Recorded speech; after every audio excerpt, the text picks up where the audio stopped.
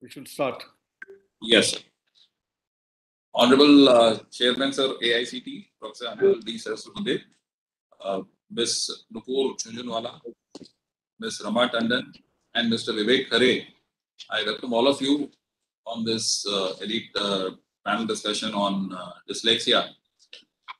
October is a month of awareness for dyslexia, and rightly speaking, all our eminent speakers of today have come together to contribute in their own way for this cause. And their distinction is that they have contributed to this field in a very great manner. I'll just run over their bio sketch. Professor Anil Sahasrabudhe is very well known. He's been the chairman of AICT for the last 6+ years and has included various accommodations for dyslexics as well as other deficiencies, both in terms of learning deficiencies as well as Divyangjans, to remove barriers in the field of technical education. Our second panelist would be Ms. Rama Tandon, who's a certified dyslexia therapist and has been working in the field of special needs for over 22 years. She's been working with Vasant Valley School for the last 16 years and also runs her own center called the Center of Dyslexia in Hauskas. She's a member of Academic Language Therapists Association USA, and she's also on the remote learning committee of the Organization of Noticeability USA. And she's their representative in India. She regularly conducts workshops all over India and even outside India, both for parents as well as for teachers. And she has her own YouTube channel where she has uploaded more than 80 videos for the help of teachers and parents to understand dyslexia and the tips related to their intervention. Next, we have Mr. Vivek Khare, who will be talking on the theme, looking back my experience with dyslexia. Mr. Khare was born a dyslexic and had effectively overcome the disorder with support of the environment. He rose to become a successful IITian. He graduated from IIT Kanpur and is currently a renowned angel investor. He started his career with Fiji, where he headed the operations in the sales function. With the start of the internet era in 1999, he joined Naukri.com and held various operations, technology, sales, and management positions. He helped launch Matrimony and the real estate online classified division of InfoEdge and pioneered its analytics division. In his last role, Vivek was Executive VP of the Corporate Development and worked closely with Mr. Sanjeev Bichchandani in investing in over 11 companies and acquired 3 of them over a span of 5 years. Vivek is an active angel investor and has his stakes in Zomato, Jaipur, Happily Married, Classify Canberra, and Let's Venture in his portfolio. Our third and one of the distinguished speakers today is Ms. Nupur Jhunjhunwala. Her topic for discussion today is why inclusion of people with dyslexia is important for innovation and economic growth. She's having 15 years plus of experience in the field of leading multicultural teams, which span across diverse geographies ranging from urban North America to northeastern India, in both central and state government development agencies, as well as in the private sector, in the field of policy formulation, program planning, implementation, evaluation, and monitoring. Ms. Nupur is currently working as the Monitoring, Evaluation, and Partnerships Coordinator at UN Women. With this, I now hand over the audience to Professor Anil Sahasrabudhe for giving us his opening remarks. Over to you, sir. Yeah, thank you, Colonel Srinath. We have with us Sri Vivek Khare, Rama Tandon, and Nupur Jhunjhunwala, who are going to speak on a very important subject dear to all of them and to us. We have also Dev Devan and Bhaskar, who have been contributing to arranging this program in this particular month of October, which happens to be a month for dyslexics. Actually, this is a very special month, and Nupur came and said that we should organize some programs, and we started off with this. This is the first of those programs. There are going to be a couple of more events in this very month. As far as the entire exercise is concerned, we are always at India concerned about education of the people. And then one of the mantras which we have been advocating has been access and equity. And when we talk about equity, equity is not necessarily only in terms of different types of diversities, like gender diversity. It may be social moorings, maybe SC, ST, OBC on one side. Then we have tribals, we have rural and urban population. We have also people with the Divangjans, whom we call today, physically challenged. But one of the areas which was not given prominence in all these 75 years was those of the dyslexic children. And therefore, I used to get a couple of mails from some sources here and there stating that our child went to UK and then he's returning. Will there be an admission possible in some of the Indian educational institutions? And we were struggling to find out an institution where such a child can get an admission.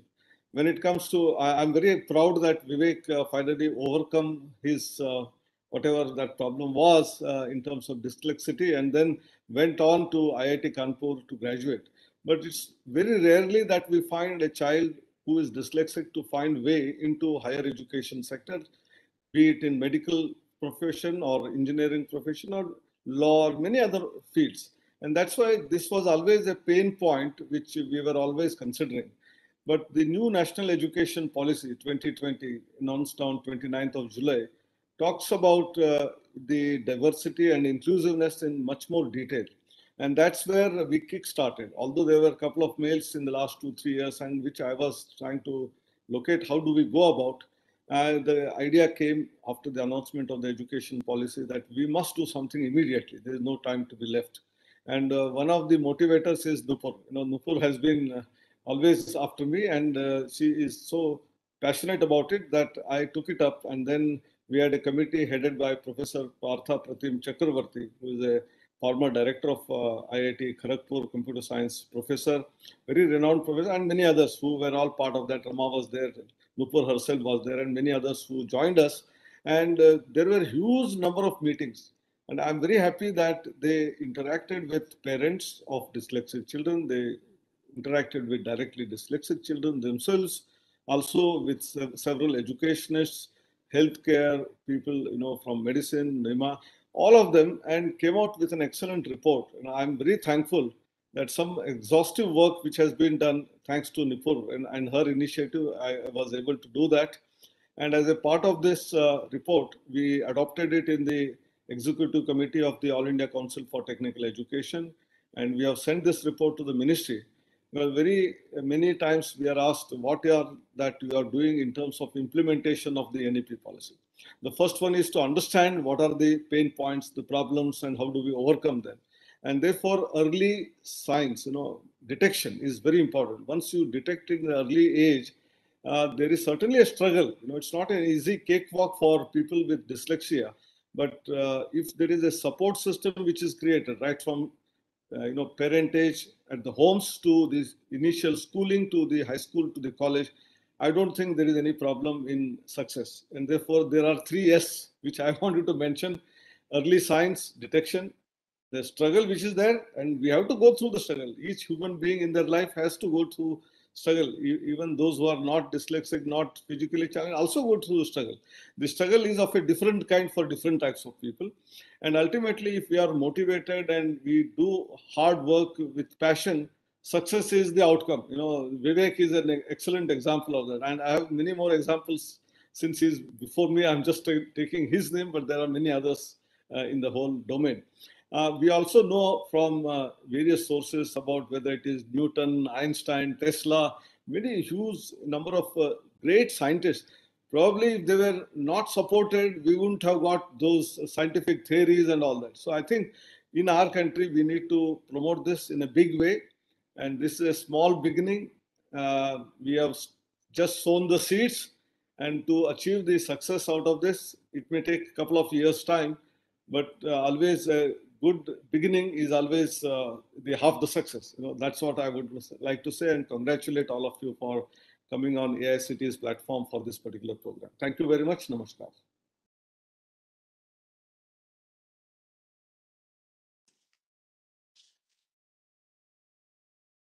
Now we request Ms. Nupur Junjunwala to take on from here and address on the topic why inclusion of people with dyslexia is important for innovation and economic growth. Over to you, ma'am. Thank you. Thank you, Anil sir. You are, as always, are a big inspiration. I'm not sure if you all can see my screen really quickly. I have a short presentation. We are able to that will- see. Nupur, we are able to Okay. see. So I'm going to put some faces up on our screen today. And I ask the audience to quickly guess who they are. And then I'll ask you a question, why are they up there? What do they have in common? So this, of course, everybody knows is Albert Einstein. He's the Nobel laureate as well as the physicist. Thomas Edison from General Electric, responsible for creating the light bulb and bringing electricity to our homes. Alexander Graham Bell, founder of AT&T and the inventor of the telephone. He's the reason we can talk to each other and the beginning of our ability to be online like we are right now. Henry Ford, he streamlined the car, which takes us everywhere. And here we have Helen Brooke. She's the founder of pediatric cardiology. She was the first person to actually treat hearts of children who were dying of the blue disease. Sir Richard Branson, who just recently created the dream for us, all of us to go up to space. Steve Jobs, he's God in technology, the founder of Apple. Mr. John Chambers, the CEO of Cisco. And this is Carol Greeder. She's a Nobel laureate and a microbiologist. So as you can see, everybody on the screen is an innovator, is an inventor, is a scientist, and of course is dyslexic. And this is something that when we look at stigma around dyslexia, these are not the people we would think when we think of dyslexia. So what really is it? Dyslexia is a neurodiversity condition. Just like we're genetically different for gender, race, ethnicity, and ability, all of us are mapped differently in the way our brains are wired. No two people are the same, and then what we call neurodivergent individuals have a different way of thinking and mapping which may not align to our traditional ways of learning.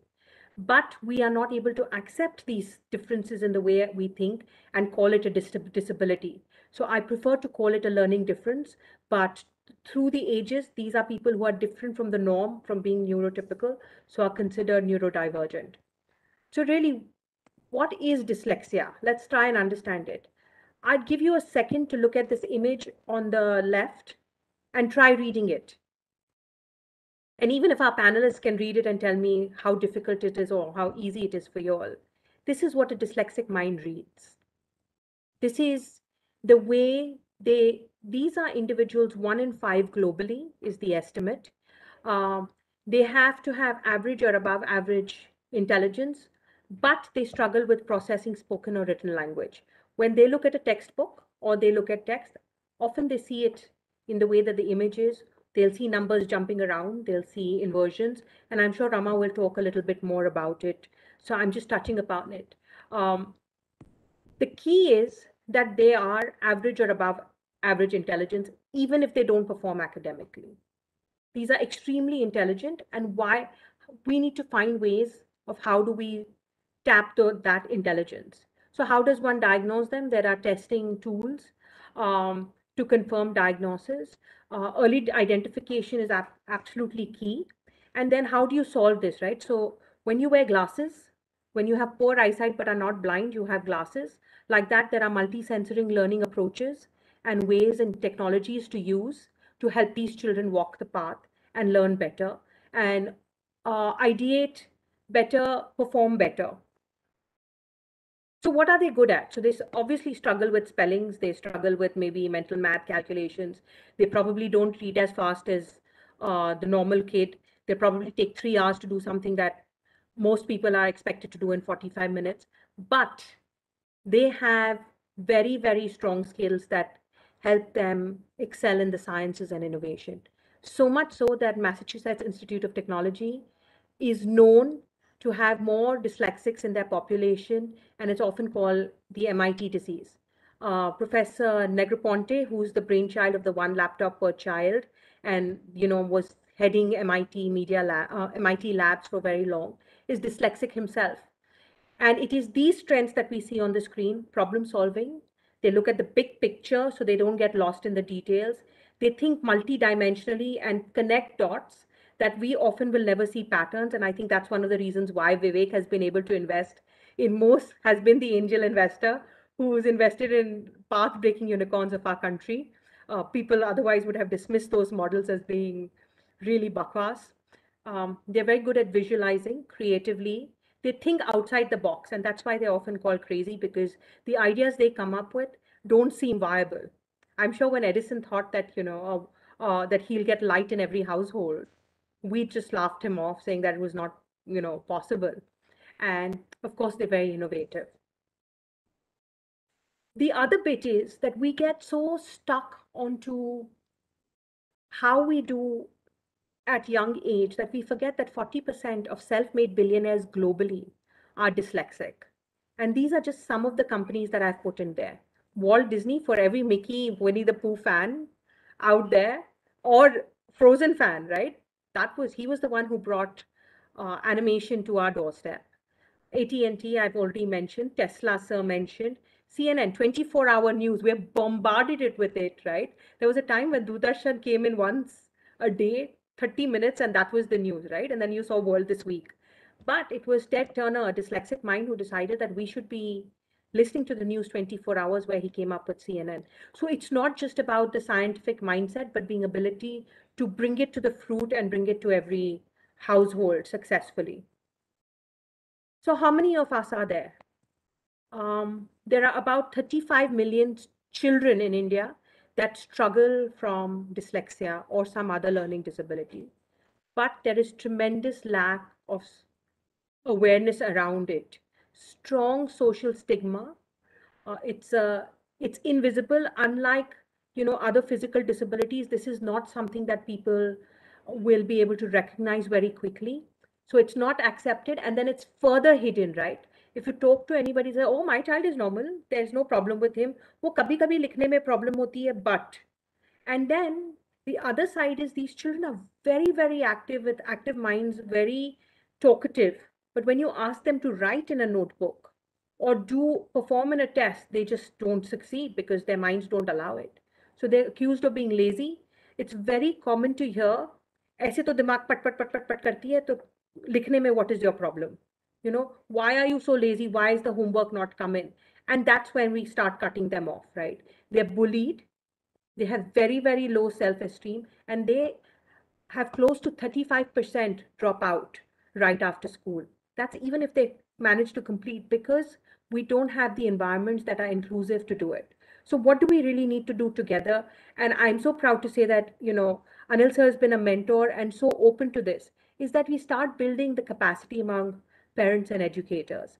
How do you do the identification? What are the interventions and accommodations required? And then the emotional support, not just for the student and the child, but also for the family and the educators that support it. It's not easy to work with a child who's super intelligent and is thinking of everything out of the box. And you're trying to sort of trap them and say, please don't ask that question. Let's prepare for the exam tomorrow. I know I have a child at home and it's difficult to box her. So, and then what happens? Because there are not enough special educators, the cost of remedial interventions are very high. We land up with this community of people who've dropped out. They're unemployed or underemployed. So the Indian perspective, like Anil sir mentioned earlier, the Rights of Persons with Disabilities Act 2016 now accepts and recognizing learning disabilities and inclusion, stresses on inclusion in all aspects, especially in education, where there is now a mandate that people with and without disabilities should be learning together, and our learning system should be adapted accordingly. The Ministry of Education, CBSE, and the National Testing Agency have come out with accommodations. There are several guidelines that help these students. With the help of Anil sir and his leadership, under his leadership, the recommendations of the committee, like he mentioned, have now been accepted, and we are hopeful that these will soon be implemented within the engineering colleges in our country. The trick is that when you're looking at this perspective, when we try so hard to include, we often start making them stand out and making their condition something special instead of finding a way to make it normal in it. I remember when my daughter was tested for dyslexia, some of the parents that came up to me and said, "Oh, don't worry, Nupur. We don't have to tell anybody. It's okay. There is a tutor who will help her." But the school community was very different. I had a journey where the teachers have come and told me, "Nupur, this is your right for your child. She needs to speak up for herself." And that's what we want for every child in this in the Indian education system. The West does it to a large extent. In India, we started doing it in schools, but we have a long way to go. So I will end my presentation with my favorite quote of Steve Jobs, where he says, "Here's to the crazy ones, the misfits, the rebels, the troublemakers, the round pegs in the square, the ones who see things differently. They're not fond of rules. You can quote them, disagree with them, glorify them, vilify them. But there's one thing you can't do, is ignore them, because they are crazy enough to change the world." And that's what we need. We need those people to move us all forward together, to challenge us and to make ways to make our life better. So on that, I hand it over back to you all and look forward to the rest of the conversation. Thank you very much, ma'am. Now we invite Ms. Rama Tandon to deliver a talk on demystifying dyslexia and interventions. Over to you, ma'am. Share screen. Share screen, correct. Okay. And then?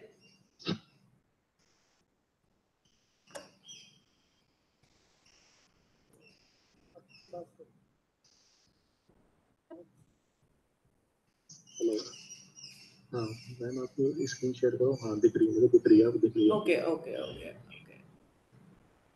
PPT open करो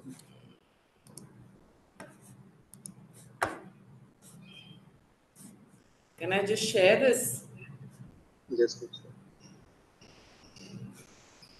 Madam, it is visible. What you need to do is to make it full screen. That's full screen. Double click करो ma'am.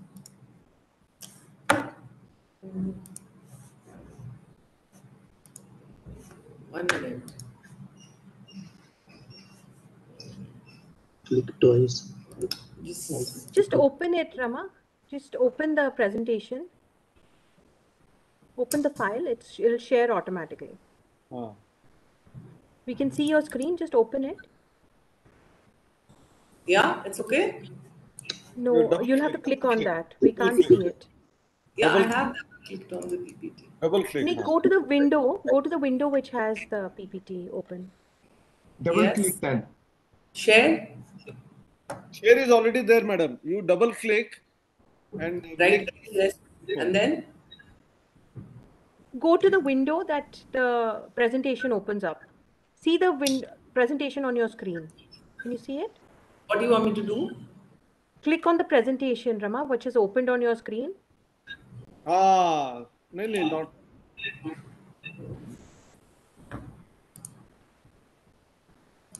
Rama, it was already sharing, but yeah, we were perfect. seeing the entire screen. Now double click, it will open. Open that. Can you see my screen? Yes. Double click करो. I am clicking. I think it is. Rama, right now it's. Yeah. Then open it. It just says PowerPoint and Keynote and Preview. Yes. Can you click on the? No, it's opened up on your screen, right? The window. You can do a video call, no? Yeah, I have opened it. I've opened it. Maybe wait for a while because the file size is too large. Probably after opening to come to the share screen, it may take sometimes a little longer.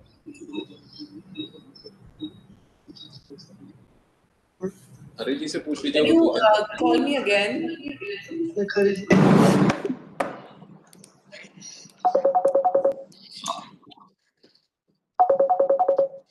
Mr. Vivek Khare, could we request you to take on in the meanwhile? Yeah, sure, no I problem. think so. I'm having some problem. Rama, you may send the file to us on the email, and we will try to open it and see. Huh? Mr. Vivek Khare will be talking on the topic looking back, my experience with dyslexia. Over to you, sir. Thank you very much. I have known Nupur for quite some time, and it's just we were at her place and we were discussing, and she was telling about this initiative that the NGO that she runs, and I had to share that I had suffered. When I look back today, it's my schooling was very poor. I was a very poor student, and I can break up my schooling into two phases. I was in till 8th. I was in a convent school in a very small place called Obra, and then I shifted to Lucknow to a different school, and my experience in both the schools were very different. And I'm talking about early 80s. So the awareness about this disease and the concept of learning disability was just not there. It was supposed to be one size fit all. There was one measure of how, I mean, whatever the teacher said it was the right thing, and their ability to figure out that there are students with different abilities and they have different kind of learning disability. That concept was just not there. So, and like for many of us, when that movie Tare Zameen Pe came, was like the aha moment. Okay, this is something that we have always suffered. And for me, that movie was very close to heart because it suddenly made a lot of sense to what I had gone through. What I would like to do at this point of time is basically, I was very lucky in the sense that when I shifted to a new school, they were able to, maybe not by purpose, but just by the way the whole thing was designed, they were able to kind of recognize what I was good at and encourage me. And what I would like to share, I'm not complaining or I'm not saying that it was wrong. It was maybe it was just that they themselves were completely unaware. But as a student and as a child, the trauma I faced in that school, I just want to share that because you guys are at the policy level, and I just feel that some of my experience may be relevant here. So, like Nupur was saying, one of the aspect of this disability is your language. I don't remember having problem in reading, but when it came to expressing myself, writing, I was horrible. I was very bad. My spellings were all over the place. For me, that A L L A B P D Q, all of them were same.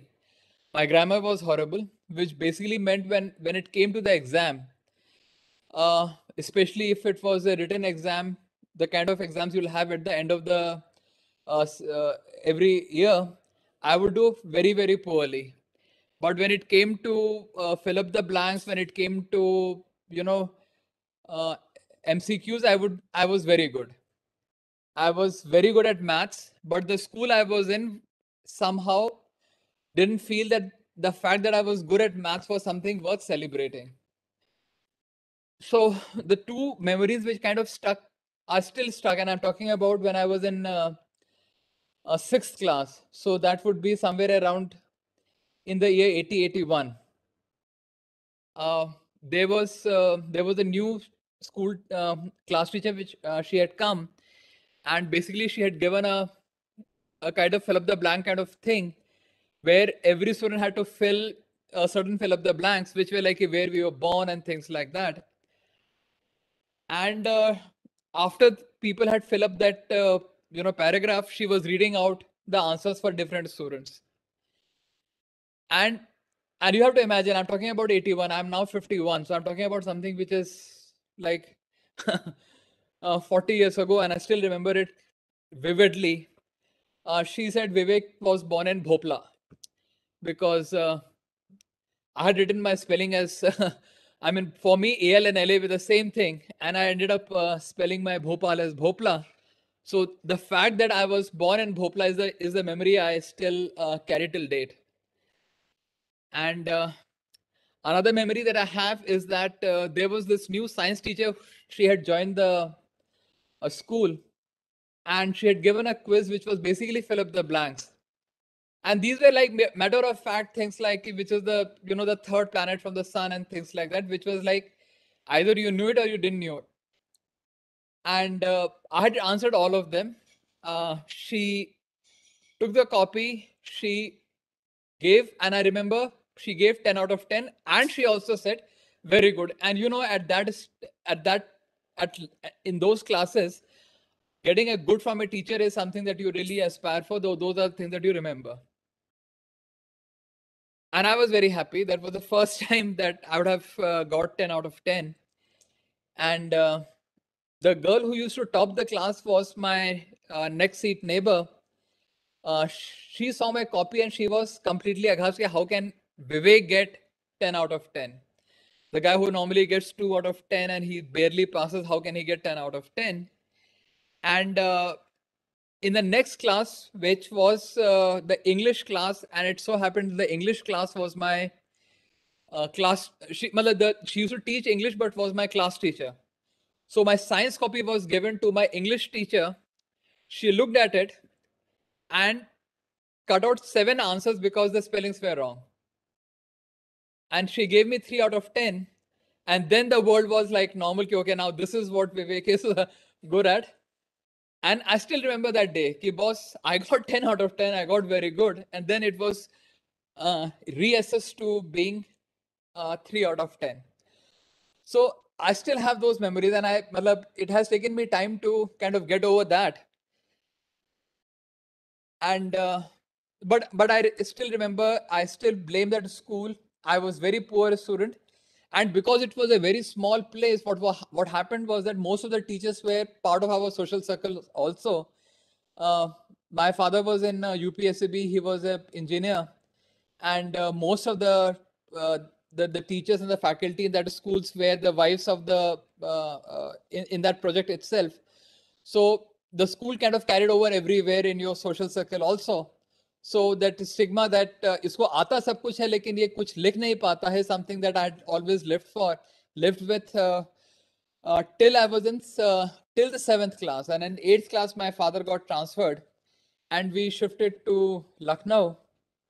And for the first time I was in a different school. It was not a convent school. It was a school in HAL had a factory in Lucknow, and this school was part of that factory. I got admitted there, and it was a mid-session admission there. And so obviously I was carrying my books from my previous school to this school. And I very vividly still remember the first day I went to my maths class. There was the teacher who had one look at my copy and he said, "Ki boss, tumhe to maths aati hai." And I had been in a school which I used to be always far ahead of the class when it came to maths and science.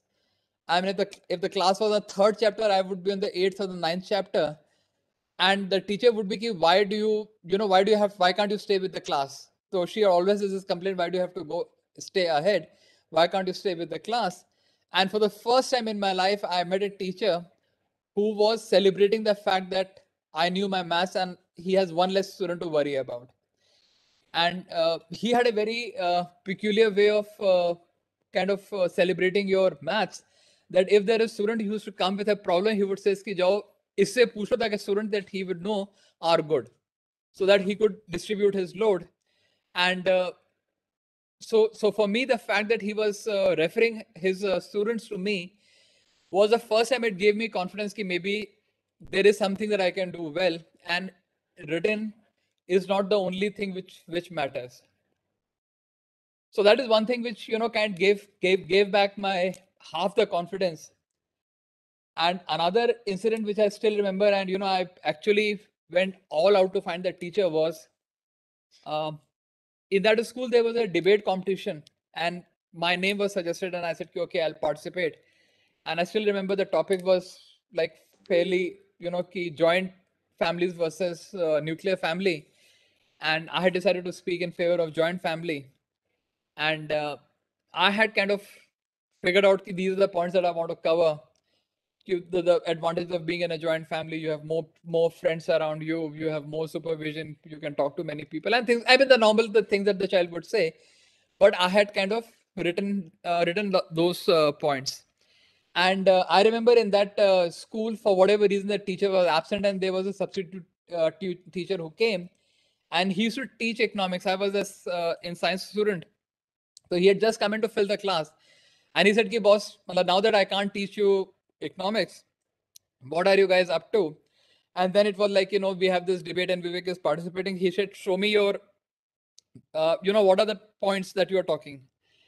And with a dread, I gave my notes to him, and I was prepared again for, he would come back and say, these are the 50 mistakes that you have made, the grammars are wrong and things, all of that. And to his credit, he went ahead and read the whole thing, and he was very supportive. He was like, boss, these are amazing points. These are very good points. Coming from a, 8th class student, these are really amazing. Not once did he point out any of my grammar mistakes or spelling mistakes. And believe me, that school within 6 months changed me as a student. For the first time, I felt that, I can compete, I can be good at. And if I was successful, I was able to clear my JEE. I give credit to that school. And JEE again, I mean, the thing is, thankfully, it's one exam which does not test you on your written skill. It's about your logic. It's about your ability in maths and science. So I excelled in that. I had given JEE twice. Now I had cleared both the times. First time, also I should have got a good rank, but I didn't have the exam temperament, so I ended up not doing so well, and I went to ITBSU. Second time, without any preparation, I didn't prepare at all. I was at BSU doing my first year of mechanical, but because I wanted to do physics, I just, without any preparation, came and gave the JEE again, cleared it again, came to IT, did my MSc in physics, which I always wanted to. So those are the two things which I want to kind of bring out, that every student has a different abilities, and it's very important that our assessment should be able to take care of, to recognize what the student is good at. You can't ask a fish to climb a tree and then says you are bad. So, I mean, JEE was the right forum for me. What was the right exam for me? I excelled in that. So those are the two things that I wanted to share. And as Nupur said, and in the hindsight, when she said that, and maybe the fact is, when I look back, I have been part of 3 companies, 3 startups. When I joined Fitji, it was a it's a test prep company, but it was a very small company. And we were able to grow that company into, 100x in terms of revenue, in terms of enrollment and everything. And I was part of that journey. And then again, I joined Naukri.com, which was again a startup. And I've seen the, the value creation and the growth of that company, how the organization gets, what it takes to create an organization, how to create value for both the founders, for the employees, for the investors. I've seen that. And then again, with Zomato and Policy Bazaar, I was able to do that. And now that's what I do on a full-time basis. I work with lots of startups. Many of them have done extremely well. And it's a great, and the thing is, at some level, what Nupur says is true, that I have that blink moment. I mean, I'm sure many of you have read that book, where because of my experience, I'm able to like immediately visualize what would be the journey of this startup, where it will get stuck. If they are able to do these things, then this will become very big. And so I'm blessed in that way, in a way. And therefore today, every VC, every founder want me on the cap table, and I'm enjoying my life. And I'm really grateful to a lot of people. And at some level, obviously, I'm very, very grateful to the teachers at the HL school who were able to give me back my confidence. But at the same time, I also feel that maybe what I went through at that first school was also part of my, that helped me kind of figure out what I'm good at, and leave the things that didn't matter to me at that point of time. So no regret, no grudge. I'm just grateful for the opportunities I got, and I was able to convert them. And one more thing which I want to say here is that for some time I decided to do an MBA. Sorry. I'll just take one more incident and then I'll close. I'm a dropout from my MBA. I joined an MBA and I dropped off. And the reason I dropped was exactly this. I had it was the first exam that I was giving, and they had the microeconomics as a was the thing, and that was something that I loved. I love economics, and I thought I was very good at that. And they were two friends. We had studied together, and when the paper came, it was very DU kind of paper. I mean, I had come from IIT where you had to do everything and there was no choice. And here you had you do 8 questions out of 14, and every question had 2 choices. So for me, I mean, initially I didn't understand what was this this whole concept. But anyway, all those 8 questions were numeric questions. And numeric to me is boss, if I got the answer, then that's it. So I'd given all the answers. I knew all the answers were right. I asked my friend what you have done. He said, I also attended the same 8 questions. And I said, what were answers? He said, these are the answers. But I said, boss, I had taken 1 sheet to do it. Why did you have to take 11 supplementary sheets to answer those questions? And he was like, boss, you don't understand DU. Unless you write 18 sheets, you will not get any numbers. I like, boss, he is asking about what's the optimal level of production. How can if I have figured out the right optimal level of production for maximum profit, how can that be different? Why do you have to explain it in 11 pages? But when the answers were given, I had 25% marks. I had failed. And then I was like, boss, ye na ho paega. I left that MBA. I said, boss, I can't do this. If this is the way they're going to judge me, then this is the place not for me. So my recommendation and my appeal to all the people who are there is that for dyslexic, I think the most important aspect is the way we assess a student. Please don't ask the fish to climb the tree. That's my only request. We need to be able to figure out what these guys are good at and encourage them and test them. And believe me, they have their own strength. And if you are able to encourage them in their strength, those students will do extremely well in their life. Thank you. Thank you very much, sir. It was indeed a very touching presentation on your part, and really an eye-opener as to how you had to overcome challenges to attain this level in life. Now, we request Ms. Rama Tandon to talk on the topic demystifying dyslexia and interventions. Firstly, I hope you all can hear me, and I sincerely apologize for all the confusion that I had created. And I actually was hoping that I wish I had a student here with dyslexia. He would have figured out where I was going wrong on my screen. And I'm really missing them. But nevertheless, let me begin by saying that I'm really happy to be here, very excited actually to share this platform and to help everybody, raise awareness on dyslexia. In 2007, when we had Tare Zameen Par, Amir Khan did try to sort of create an awareness, and it really helped.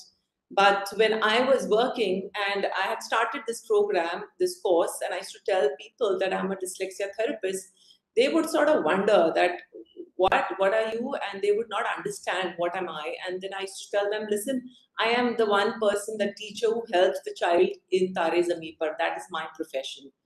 So today what I want to share is from a different perception. I agree that it's a disability, it's a difficulty, it's a struggle for parents, it's a struggle for children when they are in school.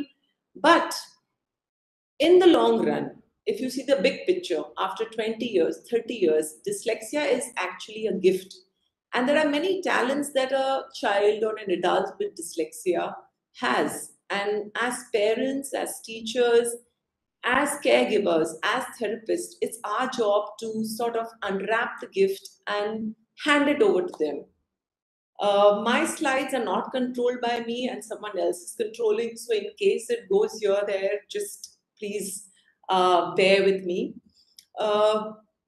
What is dyslexia? Nupur has already discussed. I'm not going to go in detail, but nevertheless, I would like to say that it comes under a larger umbrella of being under specific learning disabilities, which is dyslexia, dyscalculia, and dysgraphia.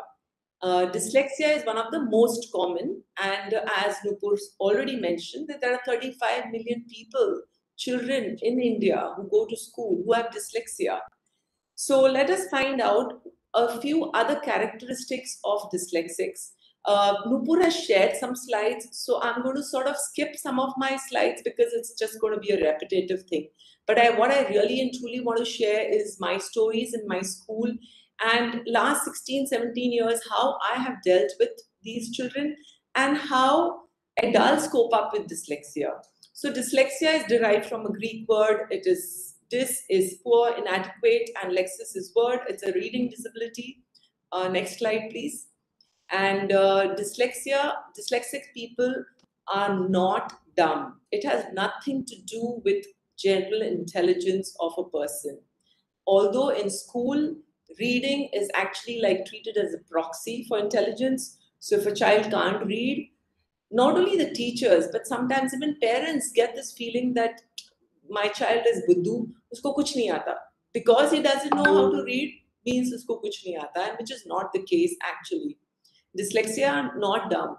The other thing that is very important that I really want you to share is that dyslexics, like Vivek here, or maybe Nupur, or maybe anybody of us could be dyslexic. But you can't tell because dyslexia is hidden. And this is what my parents of children who are adopted, they face this issue. And that's a kind of an emotional subject which I will discuss later. But I just want to say dyslexia is hidden, and parents who have adopted kids sort of are at a loss. They don't understand that what went wrong. The child looked okay, but suddenly after school started, these are the issues that the child is having. Next one, please. Now, Nupur has discussed this, that dyslexia is 1 in 5.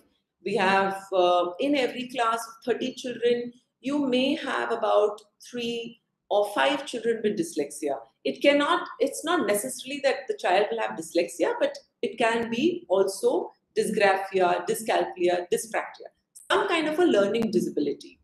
I want to go in a little detail of the reading activity in the brain of a neurotypical person and someone who's dyslexic.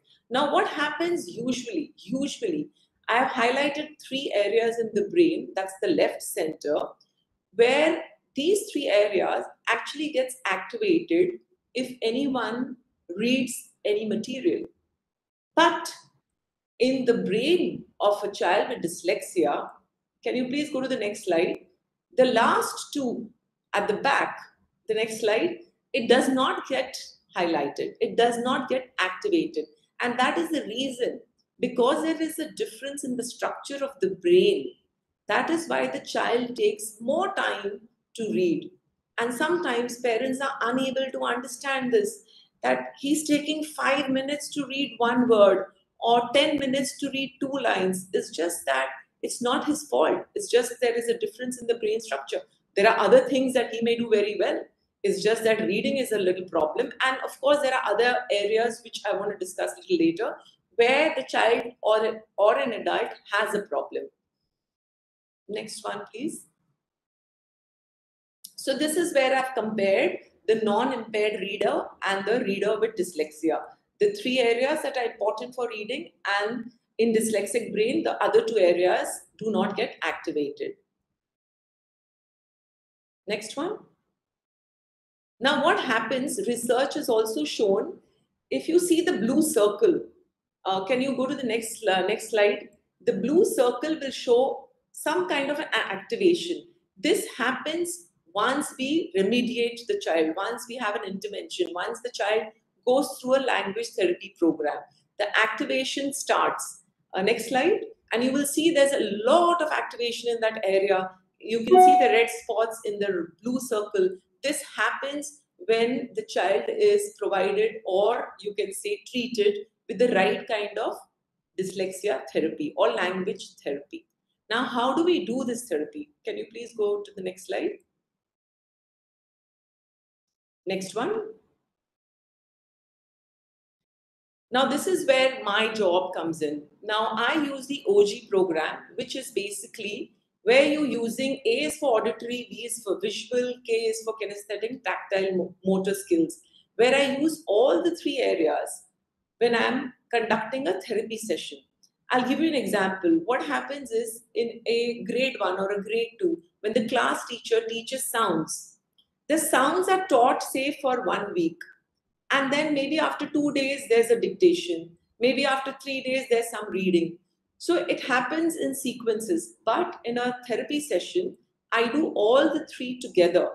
So there'll be sounds, there'll be skywriting, desk writing, I use sandpaper, I use a lot of 3D stuff because dyslexic children only actually understand in 3D. So I use letters which are wooden letters, and I use materials which they can touch. So it's all about seeing, speaking, and touch. We use all the three, and that's why it's called multisensory, that you're using more than one senses to teach a child with dyslexia. Next one, please. Now here is one of my favorite students who I had started teaching in class 3. I'm going to read this really quickly. What he's trying to say is, I like to play, I like to read, I like to write, and I like to play with my brother. Now, there's a classic example of reversal. The 2 is O3, like is LEC. Read and write, he cannot write D, so he's written REB instead of RED. Next slide, please. Now, this is what he has written as 4 lines which he had to write about himself. Ferocious, I had helped him. So he's written, lion is ferocious. My dad is a banker. My mother is a principal of a school, and I like hockey. Now, my mother is basically spelled as the way he has sounded off. Mother. Principal, school, I like hockey. This child, after about 2 to 3 years of constant therapy, 3 times a week in school, improved it. 360 degrees. I want to show you the next slide, please, of the same child. This is his handwriting. I am good in art. I like to read. My mother is a principal. And this is all himself. In fact, he had become so good that when he went to senior school, or even when he was in junior school in class 5, I used to get complaints. Teachers used to come and pull my leg, and they say that, Miss Tandon, what have you taught him? Now he just doesn't pay attention in class, and he reads this thick books under the table, and he's writing notes to girls. This is what has happened to him after the therapy. And also you'll see that once the child overcomes dyslexia, or maybe once he's reading well, the self-esteem, the confidence, the personality goes for a change, a complete change. Next slide, please. I'm not going to read this one because this is another example of another girl who is in 13, who's age 13, and who's trying to write 4 or 5 sentences on her hobby. And if you see the way she spelled nature, the way she has spelled her, and where is my shoes and socks, it's pretty very poor. But she's still taking treatment. She's still undergoing therapy. But my request to parents or teachers, when they do find out that there's something wrong, by class 1, the child, you have red flags. You should know that, okay, this is a problem and we need to attend to it ASAP, as soon as possible. The faster, the better.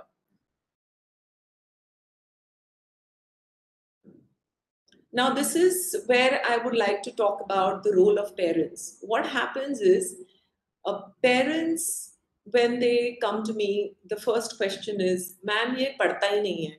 He just doesn't read. And then I actually ask them that, how many times a week do you read, in front of a child? Do you read every day? Does he see you reading every day? And there are times when I've told them that, it's not important. If you don't want to read, just pretend to sit with the child with a book. So he sees that, okay, mama is reading, my father is reading, so I must read. And this is how you can cultivate that habit. Basically, children always tend to copy, And if you notice, if there is a family of two, say, I mean, there is two boys, two girls, a brother and sister. If the older sibling, whatever the older child will do, the younger one follows. He becomes like a chamcha. Whatever my bhaiya or my didi will do, I will do. So if the elder brother has a habit, or you ask him to read every day, slowly the younger brother, younger sibling will follow into that habit. And this is a classic example. My next slide, please, of what I want to show you, what happens. Now, this is the eldest brother who's hiding in a closet. Now, what happens? What happens to the younger one? Next one. So he's also following his brother's footsteps. He's also hiding.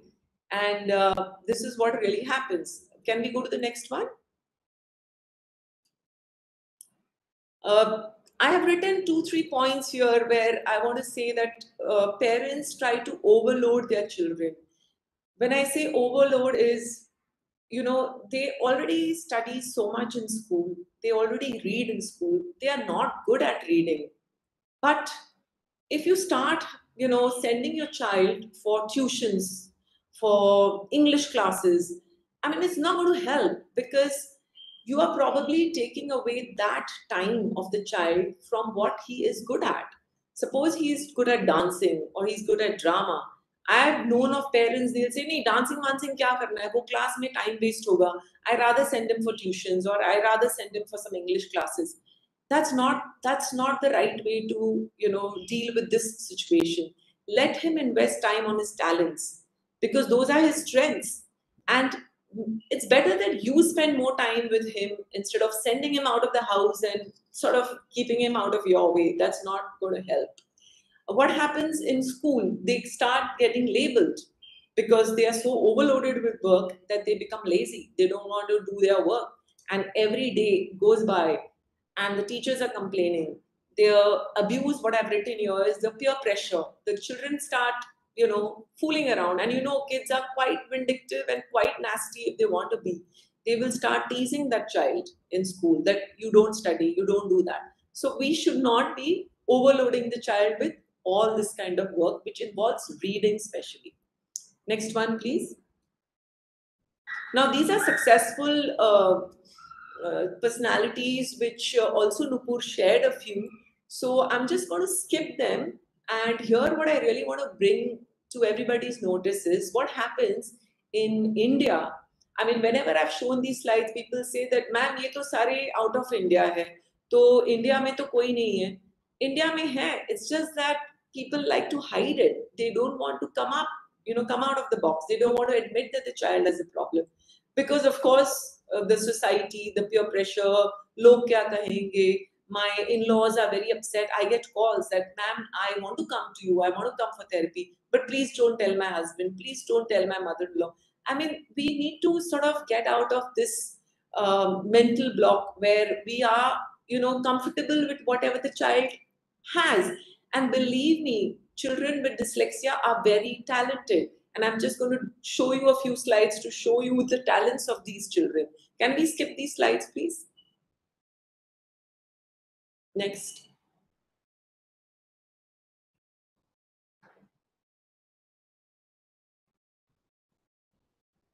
Next.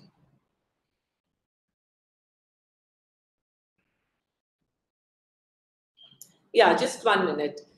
This is a book that I would highly recommend all of us to read, whether they are parents or children.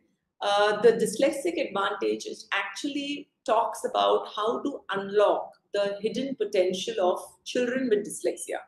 In this book, they have sort of talked about the 4 strengths. Out of the 4 strengths, I'm going to just talk about one of them. The 4 strengths is basically an acronym for MIND, which is material reasoning, interconnected reasoning, narrative reasoning, and dynamic reasoning. I want to just highlight a little bit about interconnected reasoning. Now, children with dyslexia or adults with dyslexia have this talent of connecting the worst or the best odd things and putting it together. Now, for example, imagine there is a lady, standing in the rain, an old lady standing in the rain under a building shed. She's waiting for a car because she needs to go somewhere, or she's waiting for a cab, but she's unable to find one. And somewhere else, there is a gentleman who's 25, 30 years old. He's sitting and watching TV. He has no jobs. He has no job at all, but he has a car. So what happened? That's how Uber came into being.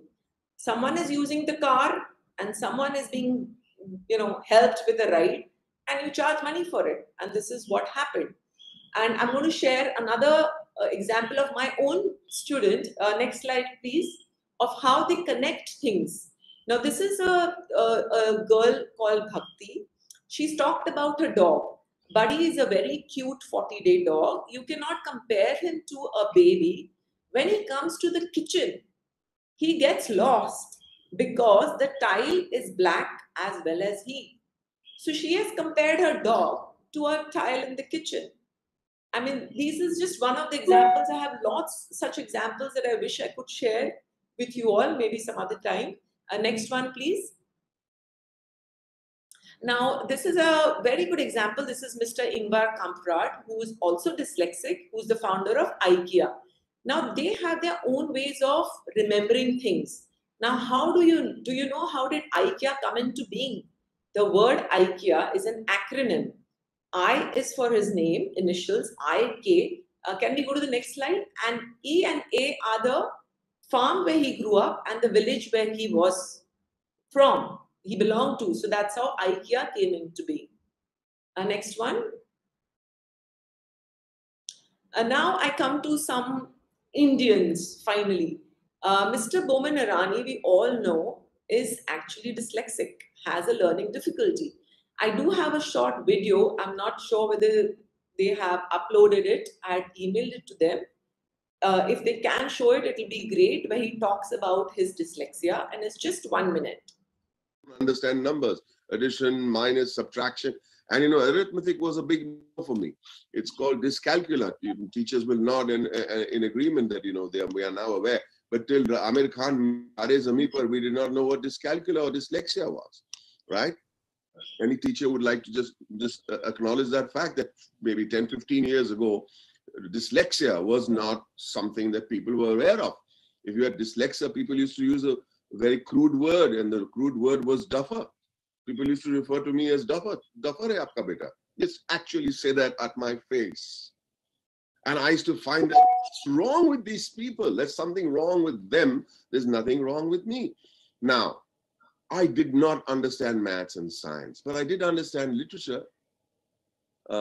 Even though, and whenever I went onto the stage, I used to somehow be a little more confident. I went to a speech therapist. My mother sent me to a speech therapist. Now, the thing is, you have to, I want to tell you a little. Okay, next slide, please. So if you notice, Bowman, Mr. Irani says that he had a problem with numbers, and this is true. Next slide. While he was in a shooting for the movie Dawn, and he had a scene which he talked about. No, previous slide. Sorry. He talked about and gave us an example. There was a scene where he had to say that, come to aap room number 4073 mein paunch jana. Now, because he had dyscalculia, he could not remember the sequence of the numbers. So he would always say some other number, 4730, 4037. Ultimately, the director had to change the dialogue according to what Bowman Irani was comfortable with those numbers. We all know that children, adults with dyslexia have problems with sequencing.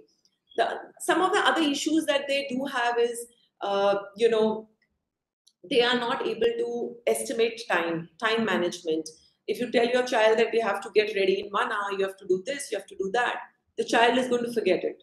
He's not going to manage his time. Adults with dyslexia, because I have friends who are dyslexic, they always get lost on the road. They are not able to understand left and right. Directionality is a problem. Sometimes they don't even remember where they have parked their car. So this happens, but this is the way they cope. I mean, there are coping mechanisms to deal with this, and they deal it in a very nice way. I mean, we've had Mr. Vivek talk to us about his dyslexia. The next one is Dr. Ashok Prasad Janvi. Dr. Janvi, he is the great-grandson of the first president of India, Dr. Rajendra Prasad. He is dyslexic himself, but I mean, I want him to, if we can play a short video of him, it's just 12 seconds. And he has 4 PhDs and he's a visiting faculty in many places, many universities. Everybody, my name is Dr. Ashok Janvi Prasad, a retired professor of psychiatry, medicine, and anthropology at different centers in 11 different countries. But more importantly, I also happen to be a dyslexic, my dyslexia being diagnosed when I was 35. It's only my belief in myself that helped me negotiate the difficulties that you normally associate with dyslexia, and I certainly had my share. My take-home message to you is never abandon your self-confidence and belief. That is what is going to help. Thank you. So if you see the next slide, I've just added information about Dr. Prasad and how he lives in Gorakhpur with his family. He's a professor. He writes very well. I mean, can you go to the next slide, please? The next one. Next one. Yeah. And now finally, I come to my favorite student, my favorite Indian who is dyslexic. And she is now studying in Basant Valley School. Can we go to the next slide, please? She is Nitya, and she has written a book, a story book called Purple Flame. She is Mrs. Junjunwala's daughter. She's a perfect example of how timely interventions, support systems, and lots of encouragement can change a child's destiny. And if you ever want to meet her, please feel free. She's a charming young girl, and she's a ballet dancer. If you can see, that's her picture. Next slide, please. So my take-home message to everybody here today is that when you find out that your child is there is something wrong at the age of 5 or 6, please start the therapy as soon as possible. And let us all, therapists, teachers, parents, family members, everybody, let us help them to embrace their difficulty, difference, and to teach them the way they learn, not the way we teach, but we need to teach them the way they learn, as it is much harder to renovate a standing house than to build it from the ground up. Thank you so much, and I hope I am able to, and I was able to demystify dyslexia a little bit at least.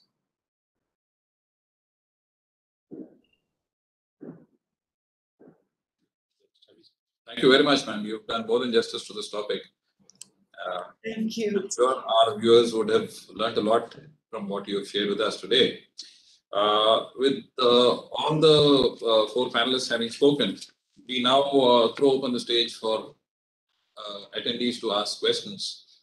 So I'm sure you would have had a lot of questions in your mind while listening or viewing this talk. We request you to come forth and put forth your questions to the speakers. It's open to all.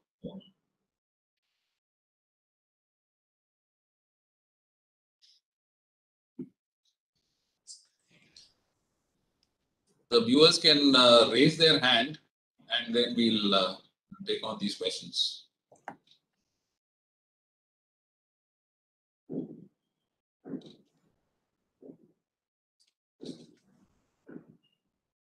Or just display the questions. We'll ask Srinath, most of them have appreciated the session that is being carried out. They are saying it's an eye-opener, it's invigorating, all that. That's a good stuff. We are all recognizing it. But one of the questions asked is about, can we consider dyslexic children under the category of reservations or physically challenged, whichever is there, part of that? I think we will have to check with the ministry notification and then find out, or if not, we will have to judge that. That's not a very easy job actually. And yes, the more important thing is how do we support them actually, and don't like Vivek was saying, it is a different set of people.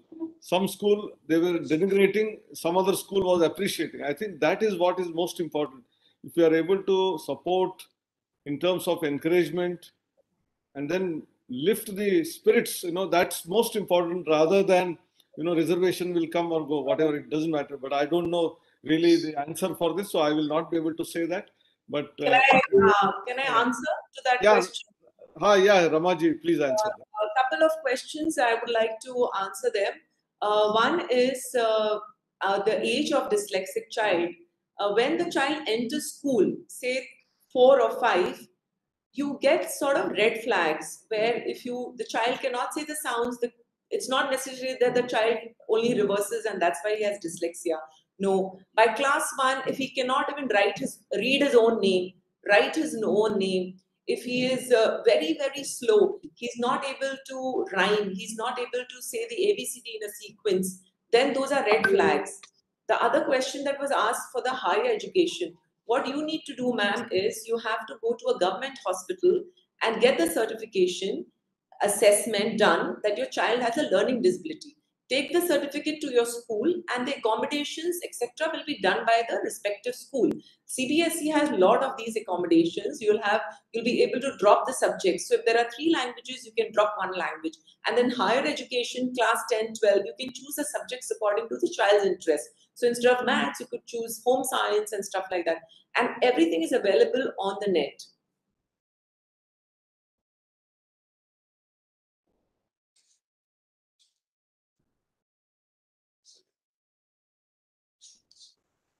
There's one question, how do we help students in higher education if we can come across any? Well, I would suggest that the child gets diagnosed, then gives the certificate to the school. The school will allow the child to drop certain subjects. The school will allow the child to have a scribe, which means if the child cannot read or write, then there will be a person who will sit with the child during the exams, and the person who sits with the child for the exams will be a lower class. So if the child is in class 10, that child who will assist him will be of class 9 or 8, and he or she will write and read the question paper for the child, and the child will just answer.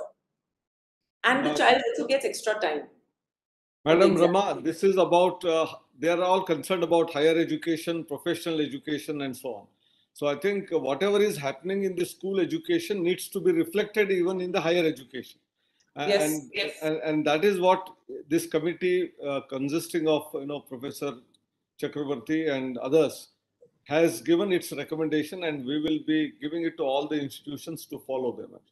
And I would also request parents to choose careers for your child with the subjects that the child is interested in. It may be art, it may be drama, it may be performing arts, any vocational stuff. It's not necessarily anything related to academics only. I mean, of course, Dr. Prasad has done 4 PhDs, but maybe he's good at other stuff, and maybe your child is not so good.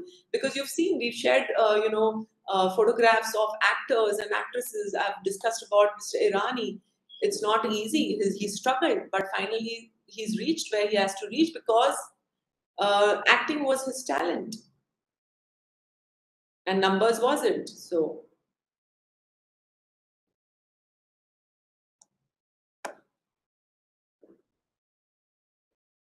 the book that is the Dyslexic Advantage, and I also have many other books. So please feel free to call me if you all want many other books for dyslexia. I will definitely share the names with you all.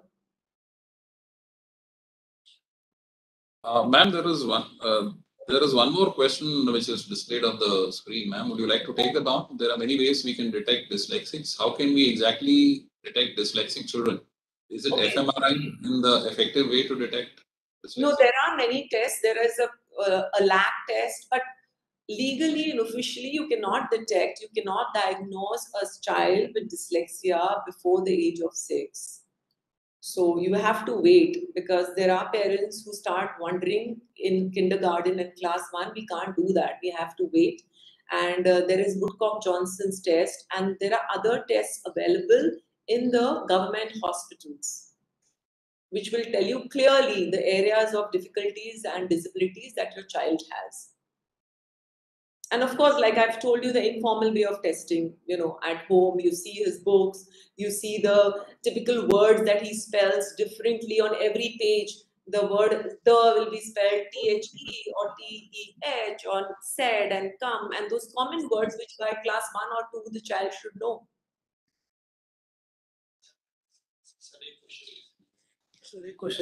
Also, another thing is also find out, you know, go through your family history. Since it is genetic, it's hereditary, it is 50%, more than 75%, you know, sure that someone in the family may have a learning disability. It is not necessary that the parents, but it can be someone, uncle, aunt, bua, chacha, someone or the other may have it. So it's likely that your child will have it too. There is a question from Ms. Shabnam Thakur on YouTube live, ma'am. How easy is it for detecting a student with this disorder, and how difficult is it to be diagnosed? Like I said, it's not difficult at all, because once you see the books of the child, I mean, that's what I do. So suppose the teacher comes to me and tells me that, ma'am, Ms. Tandon, that I think there is something. So can you just check it out? So I'm not just going to straight away go and check out the books of the child, but I do a classroom observation. So for 2-3 days, I will observe the child, because dyslexia is not just academically related. Dyslexia spreads around other areas also. Like, for instance, multiple instructions. At home, you find out if you're giving multiple instructions to your child, okay, chalo humko sham ko kahin jana hai, or we have to go out, go take a shower. But while you're going to the shower, can you please charge my phone? 100% that the child is not going to charge the phone, because there are 2 instructions he's got. He's only going to remember one of them. It happens very often, and even in class, when the teacher is giving 2 instructions that, okay, open your bag, take out your science book, keep it on the table, go to the library and wait for us. It's not going to happen. He's confused already. So single instructions, and go through the books. See if he enjoys reading. Does he really enjoy reading, or is it a task? Is he taking more time? Share your problems, discuss it with the peers, with the mothers, with the teachers. And I feel, because I've been working in the school for 16, 17 years, it is extremely important to maintain a beautiful, good relationship with the teachers. And don't tell me, because I've heard this, many parents saying, but ma'am, घर पे तो वो बहुत अच्छा काम करता है, पता नहीं घर स्कूल में ऐसे प्रॉब्लम्स क्यों आ रही है, घर पे वो अच्छा करेगा ही करेगा, because it is one-on-one. You are sitting with the child. The distractions happens when the child is in a classroom of 30 kids. That is when he cannot understand what is going on, because he's distracted. And remember, with dyslexia, there may be other conditions. We don't know till you assess it. Maybe he has ADHD. We don't know that. So an assessment is very important.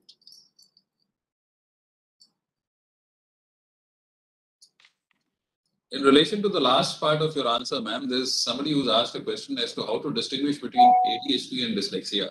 Would you like to take it on? Yeah, of course. They are 2 different, completely different things. A child with dyslexia is not necessarily will have an ADHD, or an ADHD child is not necessarily dyslexic. Dyslexia, as I've just mentioned, is all related to reading and other areas where left, right issues and understanding multiple instructions. ADHD is completely different. This is attention hyperactivity deficit disorder. It can be where the child is fidgety, get distracted. You'll see him in the class where people are writing, children are writing. He will be the one who will be dropping the eraser, dropping the pencil, managing the bag, helping someone. He will get distracted with the bird sounds, near the window. So try and avoid to see that your child is not sitting next to the window. He's sitting right under the teacher's nose, so to say, literally speaking. So, that is attention problem, not dyslexia. But I just want to add this, because the child does not may have dyscalculia. So, for example, the teacher is writing something on the board. Now, the child is he can't copy very well. That is one of the other things that a child with dysgraphia has. Copying skills, he may miss out words. Now, because he doesn't like to write, he doesn't like to copy, what is a child of who's 7 or 8 will do. He's definitely not going to be focused on the board. He'll probably be, disturbing his partner or playing with the eraser, playing with the sharpener, telling the teacher, can I go to the toilet? Can I go and have water? He's trying to find ways to escape that work of copying from the board.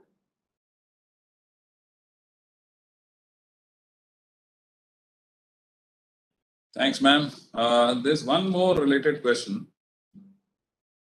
One Mr. Nishant Lal has asked, does anxiety disorder trigger dyslexia? No. Okay. Not at all. All right, ma'am. Thank you so much for taking the questions. I'm going to be personal here. Children with dyslexia are very special. They are very different. So please don't group them with other disabilities at all. They are intelligent. They are smart. Please, we should not be asking them, to fit into any other kind of disability. They are different. Thank you, ma'am. Any more questions, ladies and gentlemen? Now I hand you over to Dr. Pradeep Bhaskar for giving the concluding remarks on the. Thank you, Colonel Sinhaji. Indeed, eye-opener session. It was and really a great combination of speakers today we had. Initially, Mrs. Nupurji has introduced to the dyslexia, and after that, Vivekji expressed his experience on dyslexia, and well-known therapist Mrs. Rama Madam has mentioned his view on dyslexia. So really a eye-opener session. I am Dr. Pradeep Bhaskar, Assistant Director from Policy and Academic Planning Bureau of the ICT, here to express the vote of thanks for today's webinar. Honorable Chairman Sir, ICT, Vice Chairman Sir, Member Secretary, Director Policy and Academic Planning, and officers of ICT, and my dear colleagues and friends.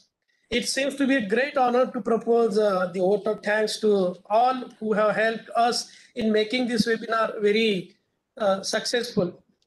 First of all, I would like to give my hearty vote of thanks to our chairman, Professor Anil D. Sahasrabudheji, for gracing today's seminar. Thank you, sir, for very thought-provoking and interesting address.